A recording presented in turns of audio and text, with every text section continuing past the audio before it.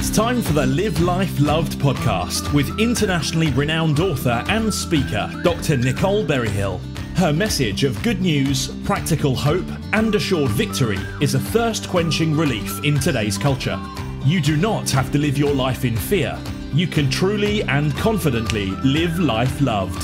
And now I give you Dr. Nicole Berryhill, our host of the Live Life Loved podcast.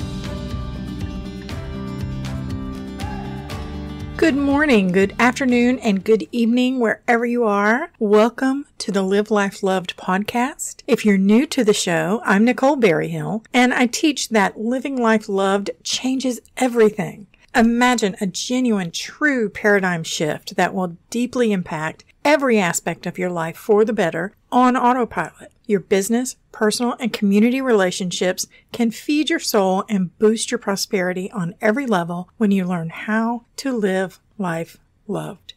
You'll find tons of information and resources for free on my website at NicoleBerryhill.com. Be sure to hit the Join the Tribe button and fill out that form. You'll be in the club. We invite you to also participate in the results-oriented coaching intensives, workshops, and courses we have to offer if you so choose to dive in deeper and make this a real part of your life. Okay, so today we continue our ongoing series on how to love, and today's episode is all about that one vital element of love, communication. I love the quote by Anne Morrow Lindbergh in which she says, "Good communication is just as stimulating as black coffee and just as hard to sleep after." She's talking about a soul connection there. There are two primary forms of human communication, and they're verbal and nonverbal. We're going to cover both of those today and explore how we can up our communication skills in both areas to help us connect and love better.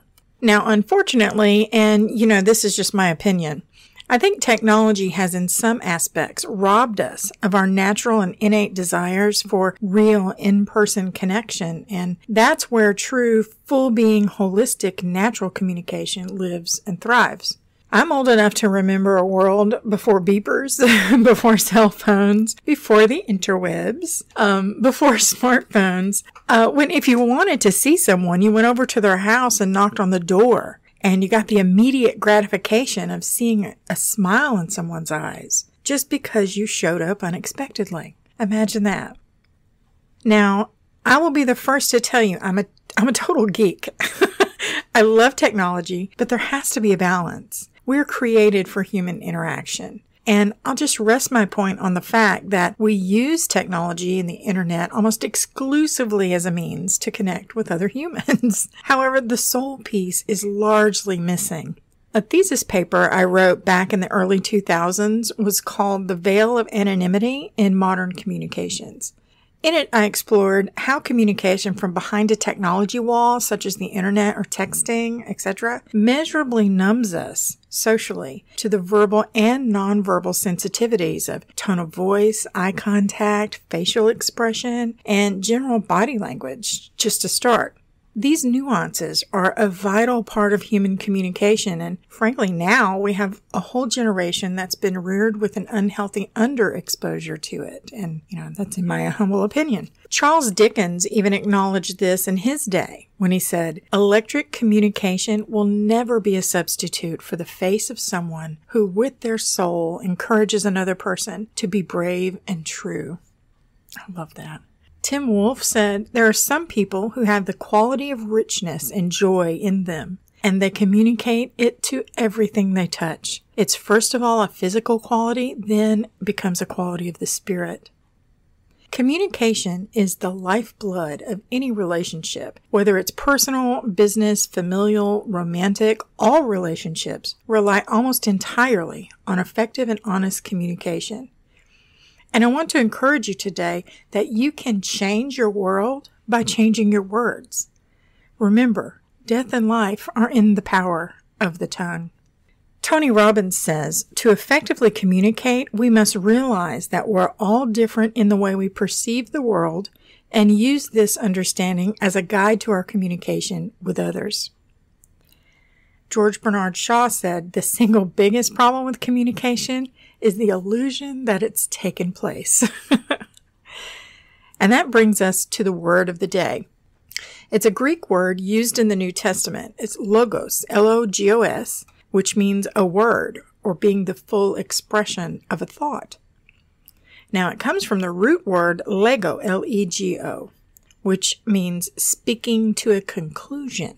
So, in other words, to express fully, to bring a thought to life, or to speak your thoughts into existence so as to share the meaning. The coolest use of this word, to me at least, is in the book of John in the very first verse, where he says, "In the beginning was the Word, and the Word was with God, and the Word was God." Then you keep reading down to verse 14, and he says, "And the Word was made flesh and dwelt among us, and we beheld his glory, the glory as of the one only begotten of the Father, full of grace and truth." By choosing this word logos, John is trying to communicate that Christ is the full expression of the thought or idea of God. The nuanced communication of this passage is just so deeply profound for me. I encourage you to dig in deeper when you have some time. Now, as usual, it's here that we find out that it's all so much better than we were led to believe. It's listener question time on Live Life Loved podcast with Dr. Nicole Berryhill. Let's see what we have today. Today's question is from Anna in Calabasas. She writes, "I always feel like I'm misunderstood in my relationships with family. I speak what I feel is pretty clear language, but it never fails that I'm misunderstood and misquoted, and things just always get out of hand. It makes me just want to disengage completely, but I know that I would regret that choice later on. What help can you offer me to fix this lifelong problem?" Anna, I hear you, and I think a huge portion of the audience here hears you. This is a pretty common issue, so first of all, know that you're not alone. In answer to your question, yes, absolutely, this is a fixable problem 100%. What I teach about communication is what I call closing the circuit method. You need a closed path or a closed circuit to get electrical current to flow. If there's a break anywhere in the path, you have an open circuit and the current stops flowing. And the metal atoms in the wire quickly settle down to a peaceful, electrically neutral existence. And if we're using this as an analogy for the flow of communication in any relationship, neutral is not where we want to be. We want our loved ones to feel connected, appreciated, and engaged. Same with our business relationships, friendships, community relationships, and so on. Now, picture a gallon of water flowing through an open pipe. The water will flow for a short time, but then stop when all the water exits the pipe. If you pump water through a closed pipe system, however, the water will continue to flow as long as you keep forcing it to move. This is what I mean when I say communication is the lifeblood of any relationship. Your circulatory system is a closed system, and the nourishing, cleansing, life-giving blood is kept freely flowing through the body by the faithful work of the heart. Open circuits are often created by design. For instance, a simple light switch opens and closes the circuit that connects a light to a power source.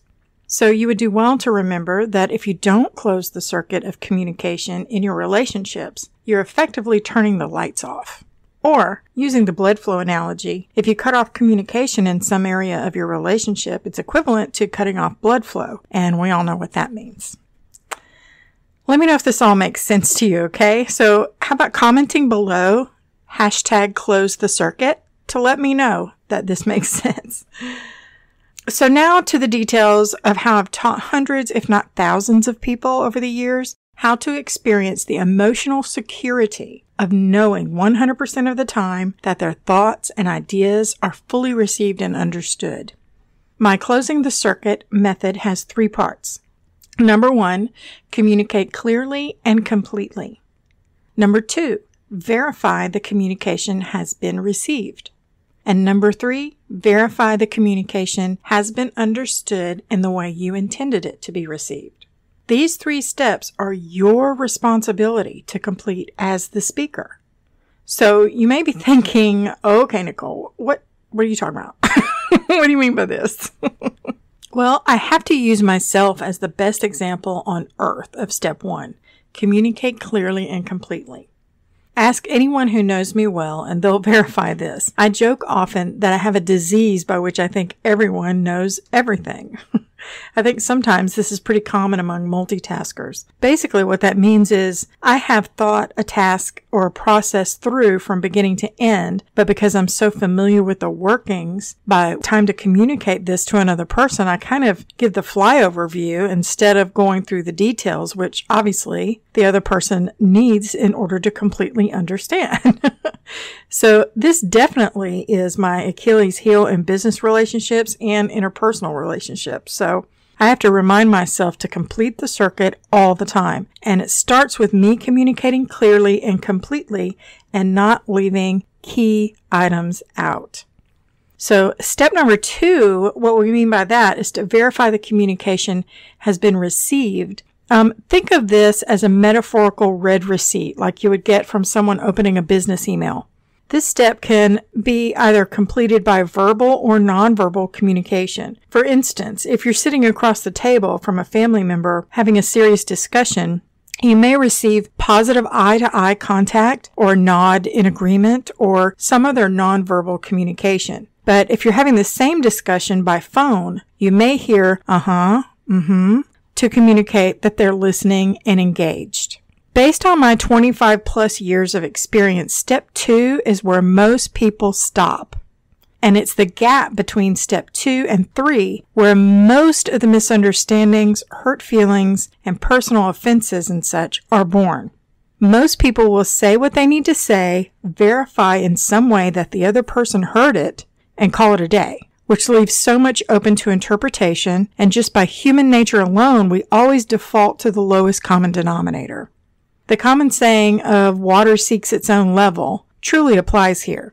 In a sociological context, it means we will always seek out those most like us. And of course, the next step inference is that we engage with people who think like us. So thereby, we're quick to fill in the blanks, so to speak, with meaning that is not implicitly communicated. We make assumptions, and they're not always right.